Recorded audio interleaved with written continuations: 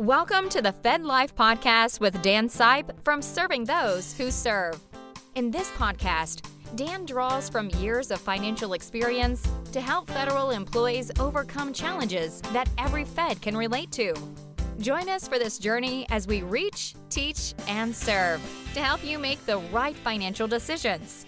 Now, on to the show.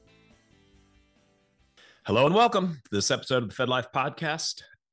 I am your host, Dan Sipe. Additionally, I'm the branch manager here at Serving Those Who Serve and Lee Sipe and Associates. And I want to begin, as I always do, by saying thank you for your service. You do not hear that enough. You will always hear it here. And I will also thank you for taking the time to listen to us. Ed Zurndorfer is back with us again today. The Guru is here as part of our ongoing mission to reach, teach, and serve you. And at the outset, I need to say that the opinions of our guest, Ed Zurndorfer, are not the opinions of Raymond James or Serving Those Who Serve. This podcast is presented for information only and should not be taken as advice. All listeners should consult their personal advisors before taking any action. And if you do not have a personal advisor, hit us up at stwserve.com. We will help you any way we can. Once again, we will be following Ed's FEDZONE articles. But wait. There's one more way to learn from Ed and the crew, and that is the weekly serving. Every week, we deliver the best of Ed, Jennifer Meyer, Ed's webinar partner, Benefits Ben, right to your inbox. So don't miss out. See the subscription information on this YouTube page for the podcast. Now, if you're a regular listener, you know that September is Life Insurance Awareness Month. And in keeping with that, Ed turns his focus to that topic. So, Ed, we've got 3 articles to talk through in our 2 podcasts. So let's take them in order. First up is federal employees and retirees insurance needs and choices. And you open with a really interesting stat that 70% of Americans say they need life insurance, but you feel most folks don't understand it? That is correct, Dan. I also want to say, Dan, I want to welcome you and our listeners to Life Insurance Awareness Month. Indeed. The month of September has been designated as Life Insurance Awareness Month. This has been going on now for about almost 20 years. An industry and education group called Life Happens designated this month back in 2004 to help Americans understand what life insurance is and how it can really provide financial security for their families. So that's what drove me to write these 3 columns in the FEDZONE during the month of September to make federal employees and their families aware of life insurance.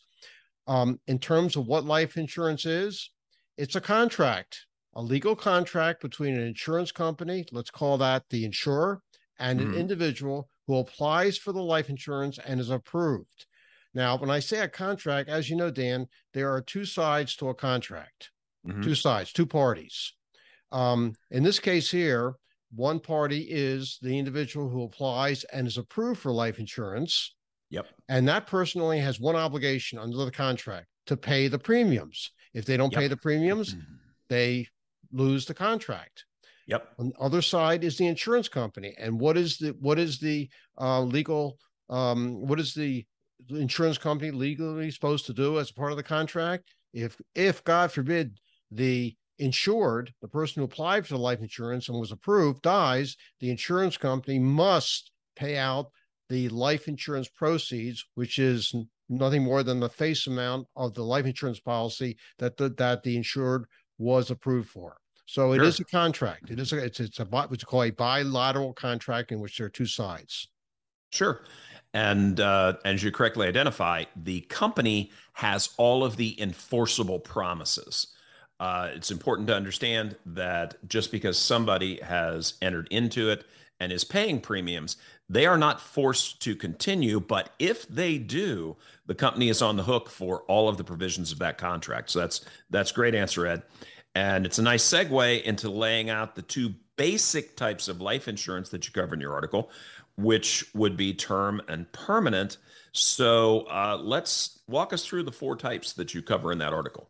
Well, we're talking about the 4 types of term life insurance. Correct. Let's just break down what term life insurance versus permanent life insurance is. Term life insurance, as the name sort of hints to, is a life insurance policy that is applicable only for a certain number of years, 10 years, 20 years, 30 years, maybe as many as 40 years. On the other hand, permanent life insurance, also known as cash value life insurance, is for a lifetime. Person applies for, is approved for a permanent life insurance policy. Give you an example, Dan. Whole life insurance, universal life insurance, variable life insurance. If we have time, we'll talk in more detail about those types of life insurance. But the point is, when the person applies for those insurances at whatever age, their 20s, 30s, and 40s, as long as they're approved, as long as they pay the premiums, those policies will last for a lifetime. Term insurance is going to end at the end of the term. Now, term life insurance can be broken down to 4 types. One is called decreasing term life insurance, in which while the insurance policy is in force and the insured is paying the premiums, the amount of the life insurance is going to decrease from 1 year to the next. Now, why would somebody want to buy such a type of life insurance policy in which the face amount of the policy is decreasing as the insured gets older and pays the premiums? For example, let's say the individual bought a house, takes on a mortgage, and as you know, when you take on a mortgage, you're paying your mortgage payment monthly. In the early years of that mortgage, most of your monthly payment is for interest, and a little bit is for the paying down the mortgage principal. In the later years of the mortgage, less is paid in interest and more is paid in terms of the mortgage principal. You're paying it down. Sure. So the idea is being this, that somebody only wants to have enough life insurance to cover the balance on their mortgage. The only reason they're buying this life insurance is to pay off this big debt in the event they die. Because keep in mind, Dan, that if you have a mortgage on your house and you pass away, that mortgage balance is not going to be forgiven. It has to be paid off. Oh, yeah. So who would pay it off? Well, let's say a relative, children inherit the house. They're going to have to either pay off the balance of the mortgage or sell the house. Hopefully it's going to sell for more than what's left on the mortgage. And that way the mortgage will be paid off. So the individual does not want to be in that position. They want to make sure that if they were to die, there's going to be enough life insurance to pay off the balance of the mortgage. It's called decreasing term life insurance. It's not that popular, but it is around. The next type of life insurance, term life insurance, is called convertible term life insurance. Allows the policyholder to convert a term life insurance policy to a permanent life insurance policy. Now, Dan, this is something that should be noted, that when you go out and buy a life insurance policy, you have to be approved. The insurance company is going to look at your medical records. You may have to go through a medical exam. They may check other things like your driving record, because the insurance company wants to make sure that you are insurable. But if someone, let's say, has been approved for a term life insurance policy, and they decide, well, that policy is not for them. They feel that they're going to need life insurance for a longer period of time than the term of that policy. The insurance company may allow and not all insurance companies allow this, to convert that term life insurance policy to a permanent cash value life insurance policy. It's most likely going to be a whole life policy. But the key, Dan, is the fact that that person who might be, let's say, 10, 15, 20 years older than when they bought their original term policy, does not have to furnish evidence of insurability. They're older. Very true. They may not be insurable. They may have developed a condition that may negate their chances to get a life insurance policy. Well, not in this case. The insurance company says, we will insure you. You buy this whole life insurance policy. You convert your term life to whole life. You're in. It's guaranteed issue. But that's going to come with a price. I mean that literally. That person's going to pay a lot more in premiums for that right. So that's called convertible term life insurance policy. Another type of term life insurance policy is annual renewable. Mm-hmm. Annual renewable term, or ART for short. What is that? An individual purchases a life insurance policy, let's say when they're young, in their 20s and 30s, and the premiums look really attractive. They really like what they see. And they say to the insurance company, I'm going to apply for a $500,000 ART policy. And the person applies, is approved, and lo and behold, the premium that they hoping to get, they got. Well, with ART insurance, life insurance, the insurance company reserves the right to increase those premiums from year to year. Yep. The insured, the person who bought the policy owner and the insured, does not have to provide evidence of insurability in order to continue the policy from year to year. But as you know, when we get older, Dan, we get closer to that ultimate moment where we're going to die. Don't remind me, Ed. And the insurance company knows that this person now is going to be more of a risk to die. Yep. A risk of dying, which is going to mean more of a risk to the insurance company. And what is the insurance company going to do? They're going to increase their premiums. Sure. Increase their premiums from year to year. But the good news is that the person will keep their insurance even if their health deteriorates. The insurance company will not kick them out. Gotcha.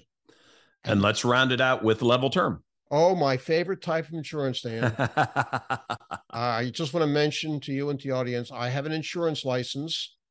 Be honest with you, I do not sell life insurance. I don't have time, but I am also a chartered life underwriter, which is a designation given by the American College up in Bryn Mawr, Pennsylvania. It's part of the University of Pennsylvania, the Wharton School. And I got that designation about 20 years ago, which essentially what it means is you have to pass a series of 10 exams in insurance. Mm-hmm. It's not that easy to get, but I did manage to get it.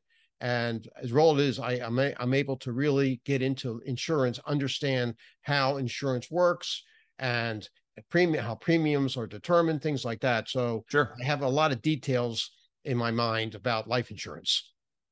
Now, the reason I like level term insurance is the fact that when you buy a level term life insurance, when I say term, you could buy a level term life insurance policy for a 10-year period, for a 15-year period, for a 20-year period, 25, 30. I understand now some companies are offering 40-year level term policy. Now, what does that mean? Okay, so you apply for a level, let's say a 20-year level term policy. And let's say you're applying for a $500,000 20-year level term life insurance policy. You're approved, which means the following. You're going to pay the same premiums for all 20 years that you did. The same premium you pay in year 1, you're going to pay in year 20. Mm-hmm. Your premium costs do not go up from year to year, and the face amount of the policy stays the same. This is unlike decreasing term, in which you are paying the same premium from year to year, but the face amount of your policy will go down. With level term, everything stays the same. Why do I like this? Because it gives you that assurance that later on, let's say maybe you retire and your income is less, you don't have to worry that you're going to have to pay more in life insurance. Typically, when you're retired, you don't have as much income coming in as you did when you were working, so you may have to cut your expenses. Well, you don't have to worry about cutting your life insurance expenses, although it's costing for life insurance, but because you're going to be paying the same premium for all the term of the policy. Again, 10, 15, 20, 25, 30, or as much as 40 years. Do you have to keep it for the whole time? No, you can drop it anytime you want. But once you drop it, no more life insurance. Gotcha. And that's a great summary and flyover all of those. The one thing that I will drop in, and this is just from working with it, pretty much on a weekly basis at the very least.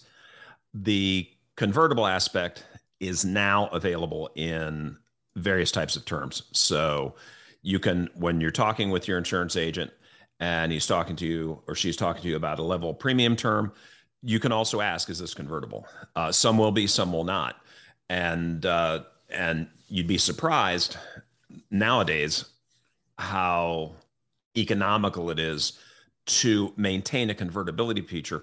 And the reason I bring this up is I encourage people to have a plan for how they're going to use their risk management or insurance, but also to hold that loosely, because before the podcast we were talking, and I know a gentleman who in his 70s became guardians for his two twin grandsons who are special needs.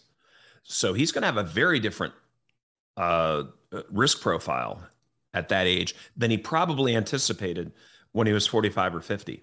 And by virtue of being able to convert term policies and things like that, he has options he might not otherwise have. So I think that was worth chatting about a little bit.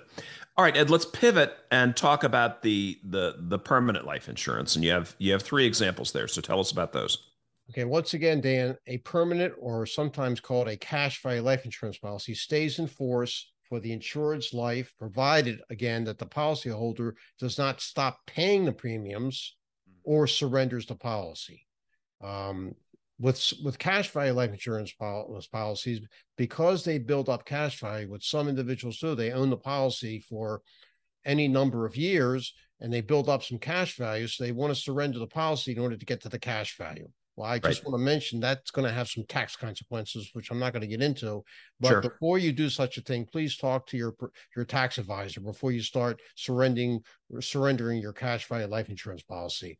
I hate with my clients when they say, "Oh, by the way, when I during tax season, oh, by the way, I forgot to tell you, last year I got rid of I surrendered my universal life insurance policy, which I held for about 30 years. And Ed, you would not, you're not going to believe the amount of money I made by surrendering that policy. All that cash was paid to me." And I said, "You did that without asking me?" "Well, I didn't want to bother you. And now you're going to bother me." This person has happened this past tax season. This person's 48 years old. When he surrendered the policy, he got a cash payout of about $40,000. That subject, Dan, to federal income tax, to state income tax, and because the person's under age 59 and a half, a 10% early withdrawal penalty. Ouch is right. He lost about half of it after taxes. And that's why that's what bothers me. Sure. All right. So here are the types I talk about in the FEDZONE column. Whole life insurance. It's a life insurance policy that accumulates cash value, a portion of the insurance premium. What happens is that the person who owns this policy is paying a little extra in premiums compared to, let's say, a term policy, because that extra premium is deposited in a cash account and earns interest. Not much interest, but it gets some interest. And the advantage of that is the accumulated cash value insurance allows the policyholder to use the cash value for many purposes, such as taking out a loan, or to pay policy premiums. They actually can make the election to tell the insurance company, "Don't give me a dividend, or don't give me any interest. Use that money to help pay the policy premiums." Sure. Then there's universal life insurance policy, which started back in the 1980s when interest rates were high. It basically, I remember. Remember those days? Oh yeah. When interest rates were 12%, 15%, things like that. And the insurance companies pounced on that, saying, "Listen, we can really take advantage of this. We're going to offer a life insurance policy that offers a death benefit and a cash value, in which we're not going to pay that measly amount of interest that's paid in a whole life policy. We're talking about, let's take advantage of all these great market rates, 12, 15%. Sure. And not only that, Dan, we're going to allow the policy owner with this universal life policy to deposit money into the policy and let them build up more and more cash value." Well, That was very popular when interest rates were 15 to 20%, 12, 15%. Well, what happened to interest rates, Dan? They went down, Ed. They went down, and Yep. a lot down. And A most lot people down. got the shock of their life. Some people, yeah, they were looking at them at 3% instead of 12. So, and then the insurance companies got a little fancy when interest rates went down. They started indexing the interest that they're paying based on the stock market performance. They index the interest rate to various stock indices like the S&P 500. They got very creative. Sure. Very creative. And finally, the other type of cash value policy I talk about is a variable life insurance, in which the policyholder, the one who buys this policy, can take the extra premium dollars and invest it in the stock market, in stocks and stocks. And when the stock market was doing good, some people made some money on it. When the stock market was not doing so good, they lost money in this policy. Very true. And then the insurance companies got very creative, and they combined the variable and the universal life policies to come up with something called VUL, variable universal life insurance policies. And I don't know if you're getting questions about this, Dan, but boy, I get clients galore. They ask me, "Oh, I know I'm here to do my taxes, but I would just ask you a quick question. What is your opinion of these insurance policies that offer cash value, like index universal life or variable universal life or index variable universal life, all this type of stuff?" Mm-hmm. And you know what I tell them, Dan? I tell them I have a very simple reaction to their question, a very simple answer to their question. It depends. No, I say to them, I have a philosophy when it comes to my own investments. When I invest my money, and I want to pass that on to you. And my philosophy is this: if you don't understand fully what you're about to buy, it could be any type of investment. It could be index universal life insurance. It could be exchange traded funds.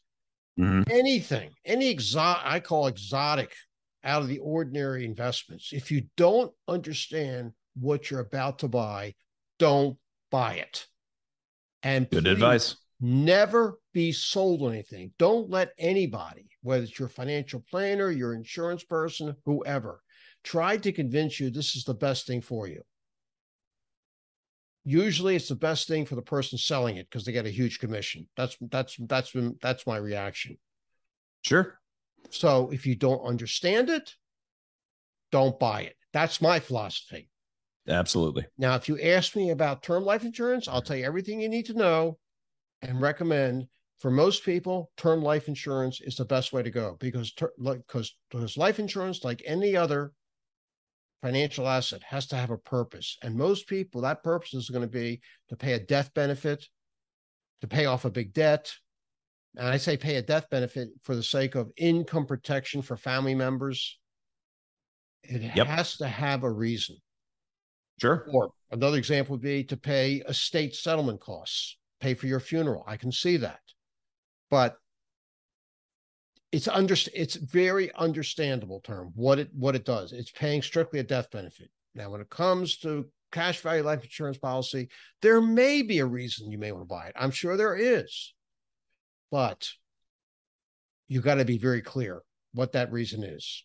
And that will determine if it is appropriate, whether it's suitable for you to buy such a policy. Sure. And Ed, that's kind of a segue into the next part of your article, which is the type of insurance or how much life insurance to buy. And you indicate that before you get to the decision of applying for anything, that you should, analyze your financial situation. Why don't you talk a little bit about that? Yes. You have to sit down. And if you can't do this, let's say you are working with a life insurance professional, an insurance broker, an insurance agent who's licensed to sell life insurance. Before you start determine before you say, well, I need X number of dollars of life insurance.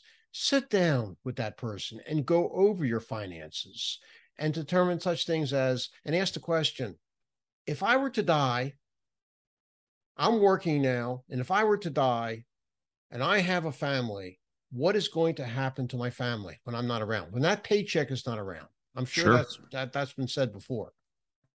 I have all this debt. I got a mortgage. I have maybe a car loans. I have a home equity loan, whatever it is. Mm-hmm. Will my family be able to pay those loans, those loans, if I were to pass away? Sure. Now, I'll give you another example here where someone may not be getting a paycheck. And I cannot tell you how important this is. And to explain what I'm talking about here, I want to relate a true story. When at the time I was selling life insurance, someone would ask me if I could help them get some life insurance policy. So this happened, Dan, probably about 20 years ago. I got a phone call from a federal employee. He had attended one of my seminars at that time, and he said, Ed, I'd like, if possible, to meet with you because I think I'm going to need some life insurance. I have the government life insurance, but I don't think it's enough. We just bought a house. I said, I'll tell you what, I'll be more than happy. I'll come out to your home and we'll sit down and we'll go over all your finances, everything you need. So I went out to his home, sat down with him. He's about 27 years old, just took on a mortgage, and we were going over his needs. And as I'm talking to him, Dan, his wife, probably about 24 years old, is running around the house chasing a 3-year-old and a 1-year-old. So his first name is Jim. I'm going to use Jim. Okay. I said, Jim, I think we're about to determine how much you need, but your wife, Carol, how much life insurance is she going to need? And he says to me, oh, she doesn't need any life insurance. She's not working. I say, excuse me? She's not working?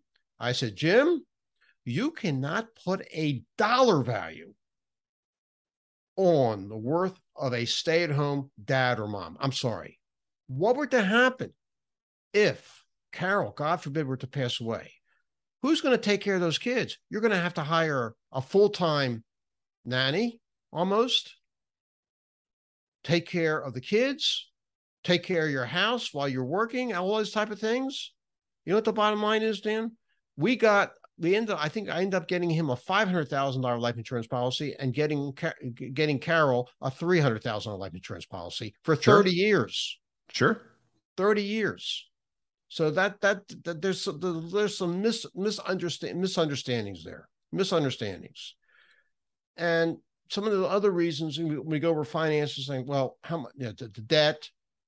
Do you have enough liquidity to pay for, let's say, a funeral, estate settlement costs, things like that? So this is a determining factor. What I generally recommend, if people want, if let's say federal employees want to go out and get life insurance, before they do that they take advantage of some of the very good calculators out there. Sure. I have listed in the article, and I'll say it very slowly here, what that website is. And the calculator. It's found on a website called Bankrate. Bankrate, that's BANKRATE.com, bankrate.com. And if you go to that website and just click on insurance, the calculator will pop up. If you want to know the full website, my FEDZONE column, it's stated the first one in September. I think it was September the 6th. Yep, got it right here. Okay, has the full website. And please, before you go out and buy any life insurance, use that calculator to give you an idea how much you're going to need. Very important. Okay, you don't want to end up being underinsured. Sure. You don't want to end up being overinsured. It's possible you could overinsure yourself. You don't want that. No, it makes sense. And you have a really, really interesting and important paragraph to close it at, where you talk about people considering replacing existing coverage. Why don't you touch briefly on your warning there? Yes. The one warning is, before you get rid of one life insurance policy, okay, do not before if you're going to apply for a new life insurance policy, do not get rid of your current life insurance policy until you've been approved and the new policy is in force. Yes. Is in force. Absolutely. Now, great thoughts, Ed. And to close it out, I would just like to add, because I've been elbows deep in this for 35 years, no amount of money can replace a loved one. It just can't. So in our planning, what we like to focus on is what is needed to keep the family in their world and continue on to their futures. Because we don't want a situation where a child loses a parent and a way of life at the same time. So keep that in mind, folks. Ed, let's move to that second article, which is Federal Employee Choices for Life Insurance. And you begin with FEDLI, the Federal Employee Group Life Insurance. And this is really the home cooking for our feds. It's a group term life plan that can allow a brand new employee to enroll in over 6 times their salary in a life insurance benefit. So your article comes at it from a high level, and you begin with the advantages and disadvantages as you see them. So for advantages, you talk about guaranteed issue level premiums. Walk us through that. Okay, Dan.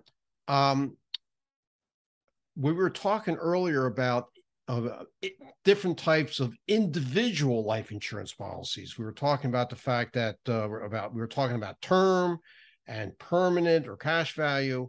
Let's keep in mind that when a person applies for those individual policies, they have to be approved. Sure. Approved. There's no guarantee they're going to be approved, right. Nor is it guaranteed that the premium they like to pay they're going to get. They're going to be rated based on what's called underwriting. The other type of life insurance plan is called a group sponsored policy. In this case here, the group who's sponsoring the life insurance is the federal government.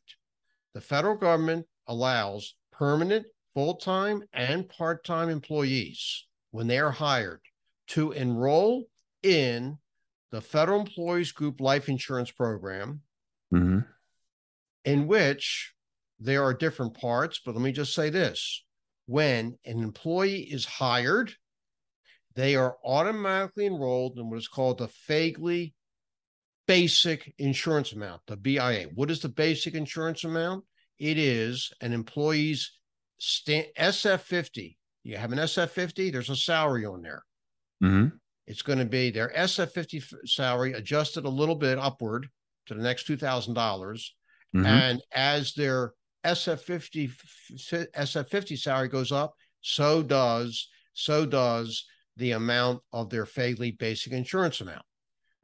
They pay the premiums for their FEDLIFE Basic via payroll deduction every 2 weeks. They're paying 2/3 of the premium costs, and the agency is paying the other 1/3. Now, what is the advantage of this? What is the advantage? There is no underwriting, Dan.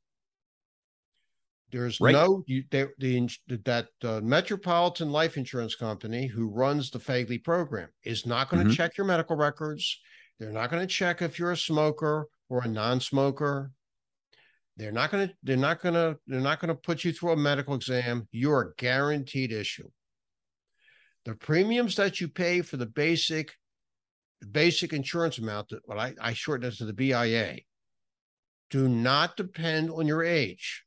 A 25-year-old federal employee pays the same premium, the same amount, the cost per $1,000 of coverage, the same dollar amount per $1,000 of coverage as an 85-year-old employee. Sure. Ditto for a smoker versus non-smoker. Okay. So there's a lot of advantages to this. Mainly that some people who come to the government may not be insurable.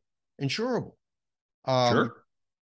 And in addition to the FEDLIFE basic insurance amount, when the employee is hired, they have the option of enrolling in what's called the optional coverages. Option A, which is called standard. It's a flat $10,000. Yep. Option B is multiple of salary. What salary? Your SF50 salary adjusted upward to the next $1,000, and you can get 1, 2, 3, 4, or 5 multiples of that. And option C, which is family coverage. Whose family? A spouse and children under the age of 22. Once again, there's no underwriting. You're in. You are guaranteed coverage when you enroll.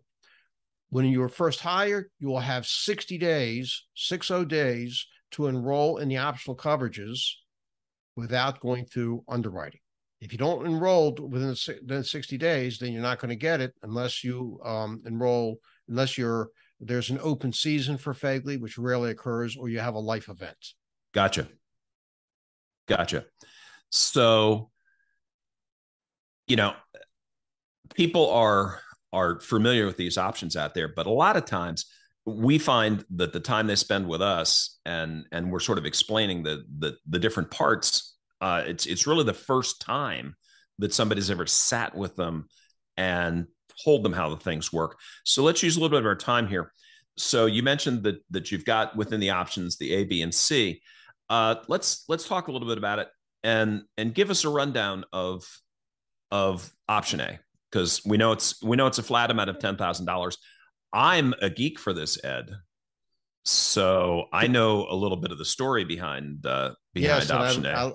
I like, Dan, if you could tell that story, because it really makes a good point. I know what story you're referring to, and I think it's a really help the listeners to hear this story, because it makes a very good point.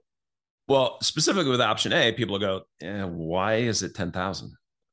And folks, you need to remember that this group insurance plan has been around since 1956. And there's at least one person on this podcast who's been around since 1956 for sure. And I know, because that was my birth year. And so it's been around for a while. And if we go back and we look at what average salaries were back then, they were like $3,500 and $4,200 a year. So option A would cover a home mortgage back then. So that's one of the reasons. It's a little bit of an anachronism for the system, but it's still there.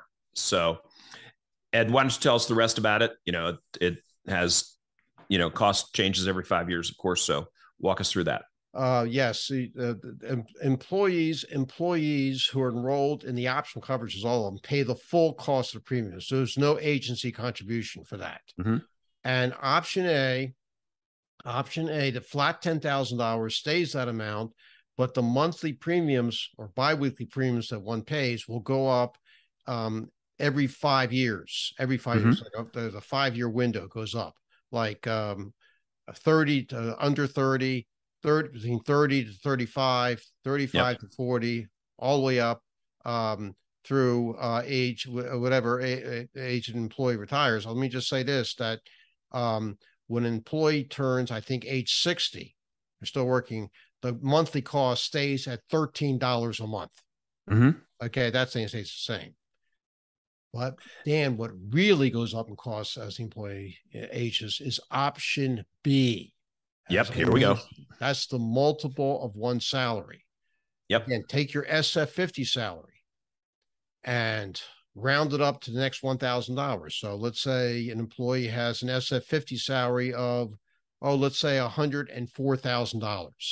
Round $104,500, right? Then round it up to next thousand is $105,000. So the employee could get 1 times that, 105,000, 2 times 105, 3, 4, or 5 times 105,000 would be their total coverage for option B. Here's the problem. Option B gets super expensive. It does. By the time an employee reaches age 55. Very true. Very true. Case in point, folks, and we won't belabor this, but if you're under 35, option B is 2 cents per thousand biweekly. By the time you're 50, it's 20 cents. So you can sort of get a feel for that. So that's gonna be going up. Now it talks a little bit at option C, because that's multiples, but they're a little bit different. It's not based on salary.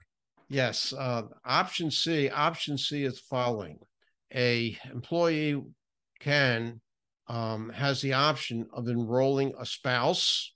Mm-hmm. The spouse would get coverage of 1, 2, 3, 4, or 5 time multiples of $5,000. So you could choose to have your spouse enrolled for $5,000, $10,000, $10,000, $15,000, $20,000, a maximum of $25,000. That's 5 times 5,000.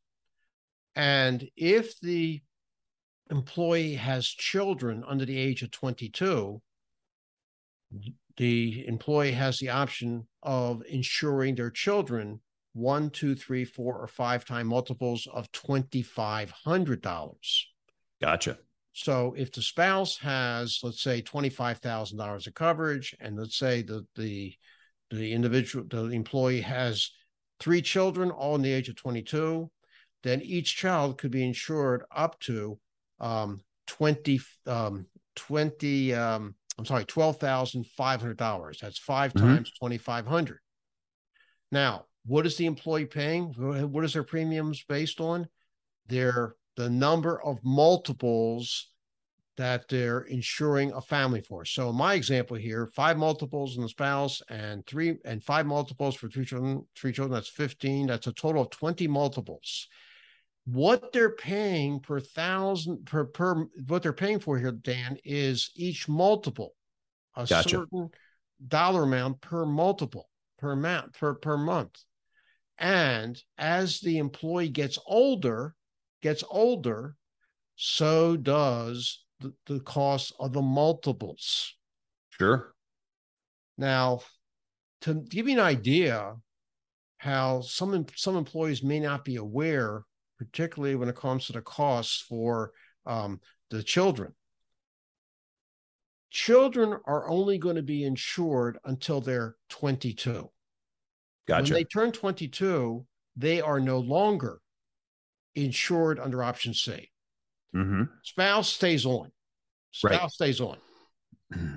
Okay. And by the way, Dan, when it comes to the cost, these multiples, whose age is it based on?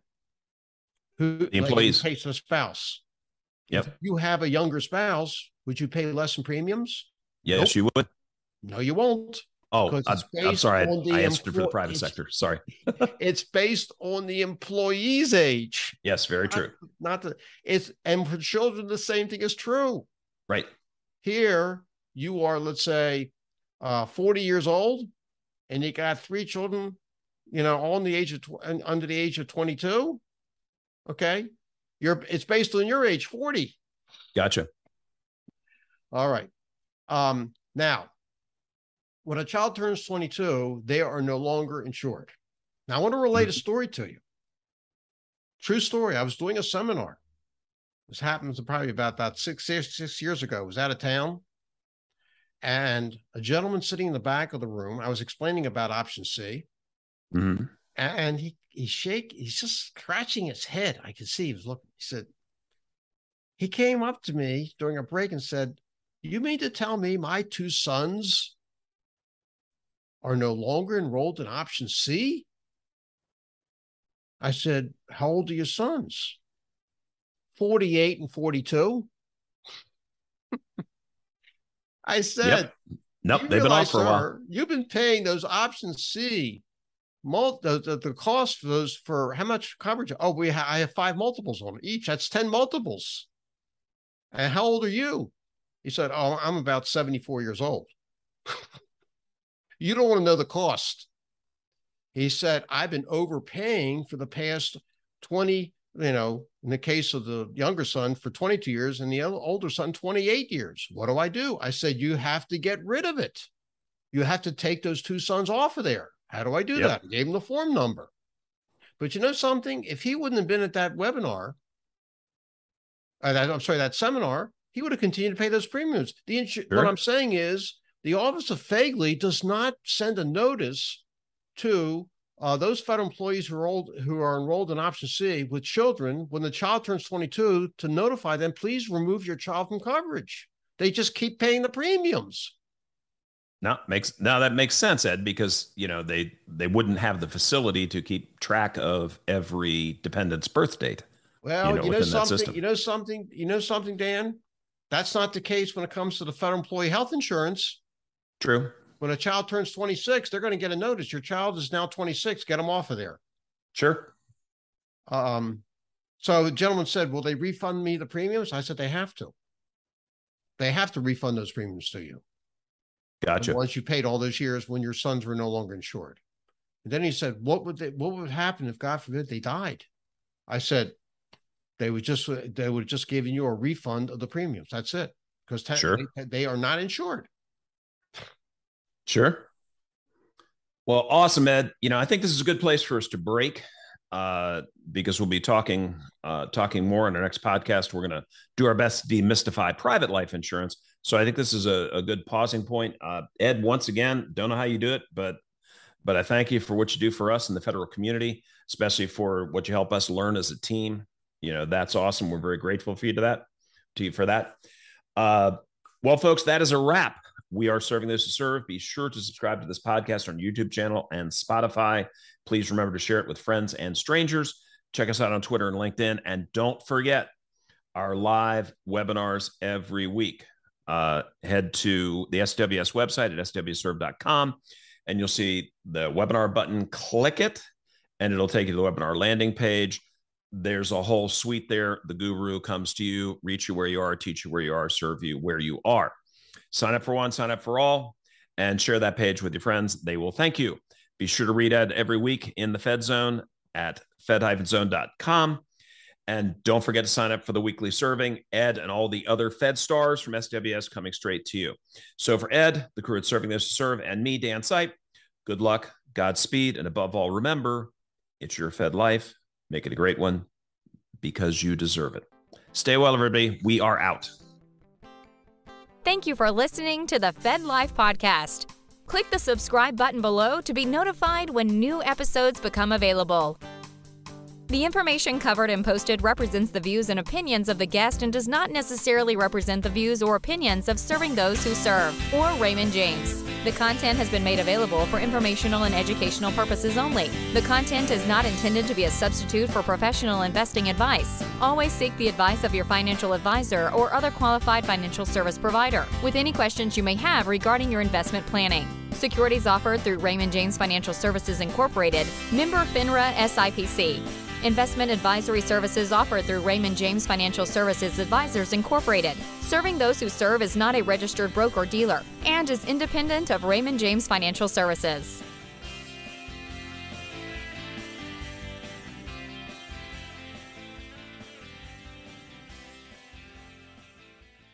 Raymond James is not affiliated and does not endorse the opinions or services of any of the quoted professionals or their respective firms. Any opinions are those of Dan Sipe and not necessarily those of RJFS or Raymond James. This case study is for illustrative purposes only. Individual cases will vary.